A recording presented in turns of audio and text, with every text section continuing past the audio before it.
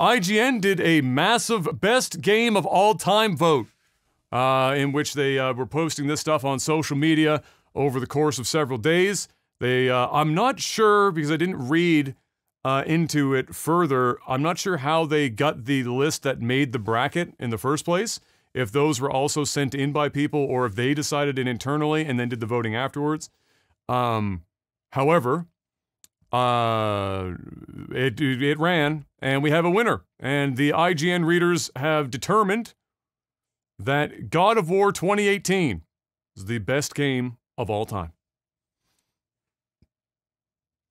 The bracket, I can say, was already kind of weird. There were some very interesting choices that even made the bracket in the first place. Like The Sims 3, for example, probably didn't need to be in the running on any side of the bracket for best game of all time. But some of the victories on this bracket pained me severely. There were some in there that made absolutely no sense. Like, what was there? There's a really good one in here. Where's that? Super Mario 64, for example, lost in the opening bracket to Batman Arkham City. Pain. I felt physical pain when I saw that. It also tells you the level of gamer that was voting on this list. Yeah. Listen, anything that comes out of IGN's mouth. Well, this was IGN's readers, too. This is the readers of it. Exactly. Yeah. The sheep that follow IGN is bad. All right? You can't take anything IGN says seriously, ever. I'm sorry. I'm sorry. They're bought and paid for. All right? The only ones that follow them are sheep. So I did, last night at the end of my stream, I took the bracket they provided, and I ran through the whole thing. Took me an hour. Oh, God. We're not doing it here. No, we're not doing it here. I'm just going to say, the final two games in my list, some of the bracket matchups in the first round were fucking heinous, too. But, the final two ended up being GTA 5 on one side and Ocarina of Time on the left, and I gave it to GTA 5. And I could make a case for either of those games being the best game of all time for different reasons. But that's what, from that bracket, that's what it came down to. It was GTA 5 on one side, Ocarina of Time on the other. And I gave it to GTA 5. But in their list, I think their list ended up being a competition between GTA 5 and God of War. But some of the games that got put out early on that list, like, fucking just crushed my soul. Like, Super Mario 64, not making it out of the opening round and losing to something like that. Batman. Batman Arkham City. The It's a good game. Good games. It's not Super Mario 64. It's not Super Mario 64. Jesus fuck. Stop the madness, dude. Just stop the madness. Yeah. It's really hard when you do lists like this, though, because there's several problems. One of those problems is that people want to err on the side of the newer games, because newer games are better than older games on average for obvious reasons. We've had more time to master the art of making video games, but that's why you have to look at it. You have to look at these games within the pocket that they were released and compare them to each other within their release, which was part of my struggle with World of Warcraft in this list, which made it relatively far in, but that game has been running for like 16 fucking years. Yeah. So trying to compare something like World of Warcraft to other titles that came out one time, and it's like, what the fuck? Like, no matter how influential World of Warcraft is and how good it was at its peak, it was like you're comparing 16 years. In fact, in the bracket for me, it was World of Warcraft versus Ocarina of Time before the finals. And I was sitting here going, I've got to compare 16 fucking years of one of the most influential MMOs of all time, but still, they had 16 fucking years versus a single release of Ocarina of Time in 1998. Like, it's really crazy. And then other things that were weird in the list, they had Tetris in there, which is like a cheat code, because ultimately, and this is why I said, you know, there are certain games that transcend game lists like this because they just win by default because of their impact on the industry. Tetris is one of those games. You don't get to even put Tetris in because Tetris just immediately goes to the front of the line because fucking Tetris. Same with Pong. If you put Pong in, Pong just wins. It's the game that basically created the fucking video game market. You don't like it's in the pantheon. There's Pong, Tetris, and I put Minecraft in that pantheon now. It's above gaming. Minecraft is bigger than gaming now. It's not even it created a genre, but it's its own game. It's like Tetris, it's like Pong. So I took it out of the bracket eventually. I moved it up and I was like, you know what? After a point, I was like, I gotta give it its opponent the bye because Minecraft is bigger. It's the pantheon now. So some of them you have to like take them out of the fucking list and put them up top. But yeah, very weird list. Very interesting stuff was in there. But there you go. God of War. Not to say that it isn't a good game because it is an incredible video game. The 2018 God of War. But best game of all time. Not even close. Maybe a stretch. Not even top 10. Literally, it's not. It's probably not even top 25. Not to put you on the spot, but what is your greatest game of all time? Which is really fucking hard. It's not easy, yeah, but what is? I can't really say. I can't really say because it's too much of a complex question. You start to compare genres that don't even make sense. Like at one point, it was like StarCraft versus like fucking like Ocarina of Time or something. It wasn't that, but that was like the point. Like, how are you supposed to fucking compare an RTS? I did beat God of War. I did beat God of War. So, and it's not even top 25. Sorry to break it to you. I beat the majority of it without using the UI. I turned it off. God of War can go and suck a fat nutsack. All right, if you're gonna try and put that, it's like saying a Honda Civic Si is a better vehicle than a Ferrari. All right, yeah, it's a nice car, drives well, it's reliable. It's the best version it's ever been. It's no Ferrari. I'm sorry. We're just in a different... You're driving a Honda. I'm sorry.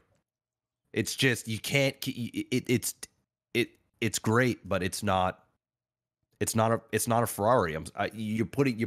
How can you... It's great in its own right, but it's not greatest of all time. It's laughable. That's laughable.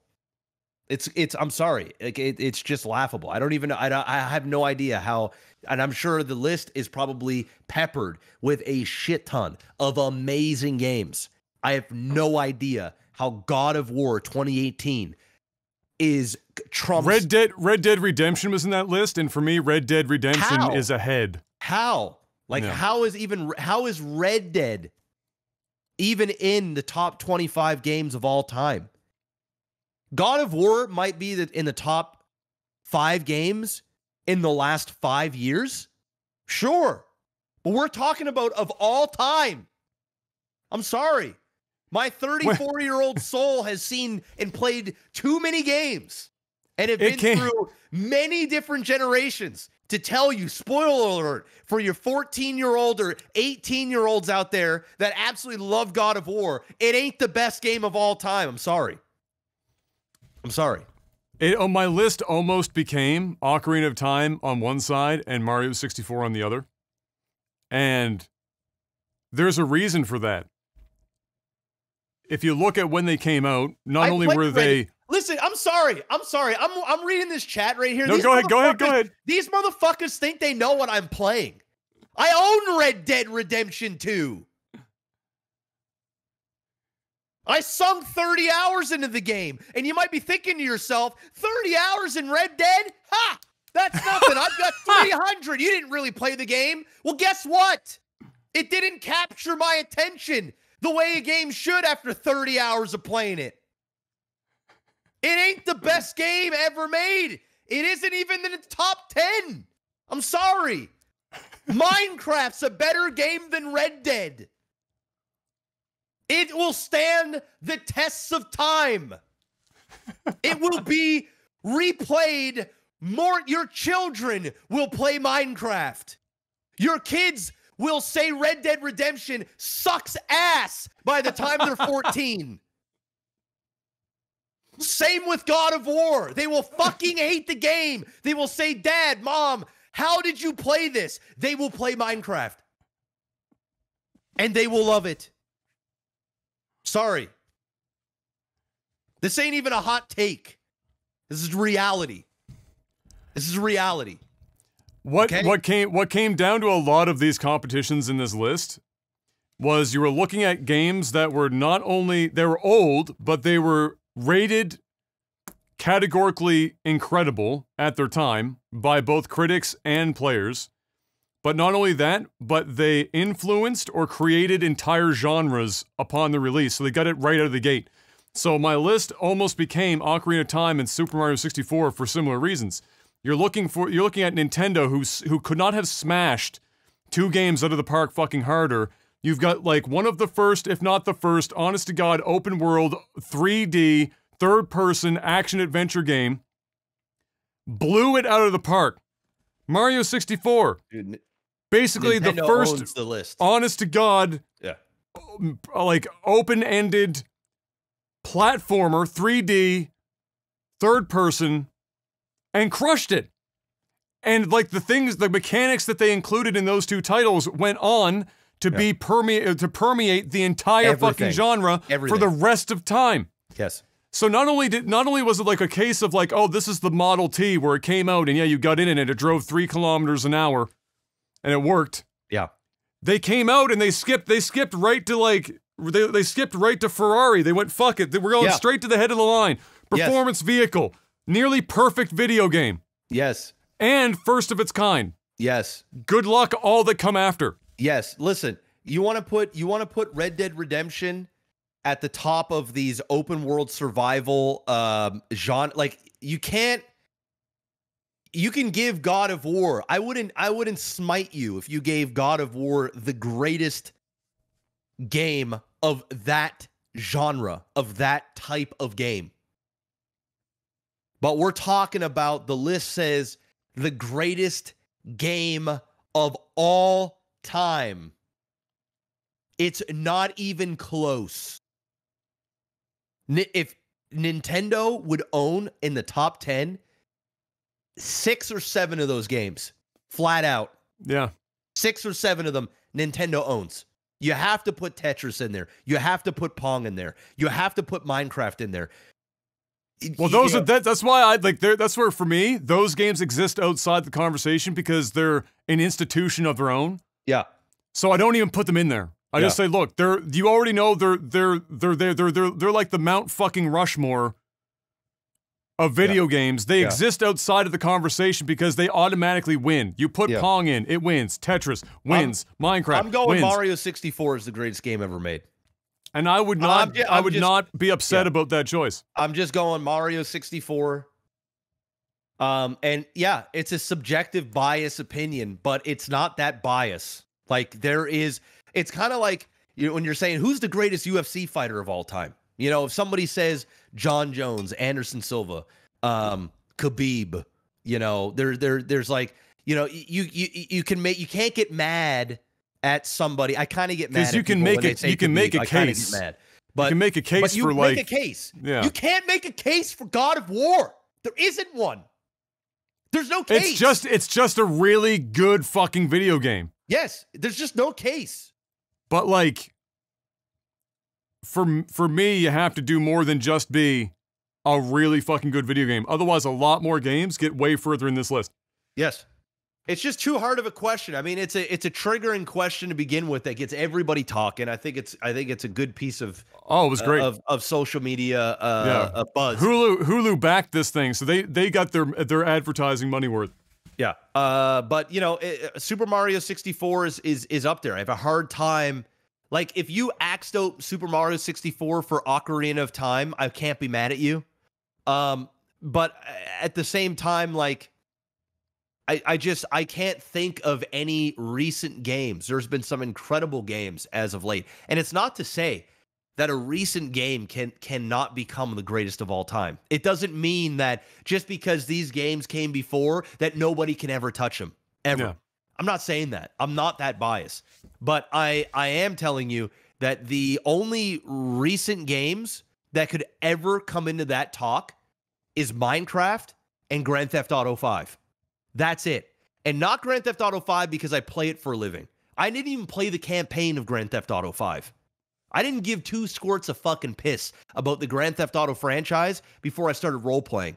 It's the fact that how many games they sold, how moddable the game is, how relevant it stayed, how vast of content that is being created around this, and how it's transcended online play and has stayed as relevant and as popular as it has. Oh, and by the way, the game's incredible as well. It's just, it isn't a glitchy fuck show. It's a good game. The storylines are well acted. They come out with these games like once every 7 fucking years. They take their time with it. Rockstar knows what they're doing. There is dialogue to be had when you want to throw in maybe those 2 games in the mix for for the game of Rushmore. You can throw those in. I don't get mad at you. You can't throw in The Witcher. You can't throw in God of War. You can't throw in Horizon Zero Dawn. You can't throw in all these other great fucking amazing games. The Last of Us. You can't put those in. They're not Rushmore. They're Rushmore of the genre, but not of the industry, of the entire. You just can't do it. You can't do it. I'm sorry. Sorry. It's tough. I might after having done that list and so many games on there like not even belonging on like the opening bracket. I do get the feeling like I want to do my own bracket where I sit down and fill this shit out and then do some community voting and then show my own bracket at the end. You have to do it by genre, man. All time is just too. Well, all time is fun, but whenever I do, like when I put the video up, the reason why it's an hour is because I'm talking about the stuff like that and why it's difficult and why, like at the end, I could have just as easily put some of the other games that didn't make it in the finals and been like comfortable having that conversation. Because when you're talking about an industry that's been around as long as video games now and has produced as many games as the industry has, is that there are lots of games you can make a case for, which is ultimately more important than deciding the ultimate best, because the ultimate best is going to be very subjective, like, as a thing. Yes. You can be more objective about specific genres and things like that. It's still difficult, but you can be more objective. But when you start crossing fucking real-time strategy with racing games, you can't do it. You just can't do it. The best you can do is take genres and put games up against other games. Like you said, Mario 64 versus Batman. You can't do that. You have to put Mario 64 in the category of those type of games. You need to put Ocarina of Time with it. You need to put any of those. Well, it would be like it'd be like Mario, Banjo, Donkey Kong. Yes, you need to. Those are all like platformer collectathons, right? Yes, and then you need to take that, and you need to get some of the new ones, right? You got to throw in the You go like Ori and the Blind Forest and shit like that. You got to throw all those in there so that then you get the best of that genre. Then you take that top game and you put it up against the top game of the different genre, and you see which ones really hold out. You can't just take 100 games, close your eyes, take them out, and put them in a bracket. It's Western Conference Finals versus the Eastern Conference Finals. You got to put the Westerns and the Easterns against each other, then have the top dogs go up against each other at the grand finale to see who's really the top dog. Can't do it any other way. It's too, like, where do you put sports games on the list? Like, you just can't do it. You can't. This shit just triggers me just talking about it. I'm triggered. You know what though? You know what though? I did move Tony Hawk Pro Skater 2 into like the quarterfinals. It made it that far. Some sports games did transcend sports, which is what Tony Hawk Pro Skater 2 did. But like, there comes a point where it's really fucking difficult to put the soulless fucking husk that is sports titles, no matter how good they are, up against every other genre. Like that's a meme. What are you gonna, like, your best case scenario is you put like NHL 94 on the list and walk away. And maybe like, I don't know, FIFA fucking 98. Yeah. Some shit like and again, they're older ones because they were genre defining at the time, because sports titles in the modern era haven't changed since about 2004. So it's very difficult, very challenging. But yeah, it's a hard thing to do. There were so many good fucking games, but it was an interesting list. More interesting to see how current our IGN readers were voting, right? Yeah, so that was kind of fun. So there you go.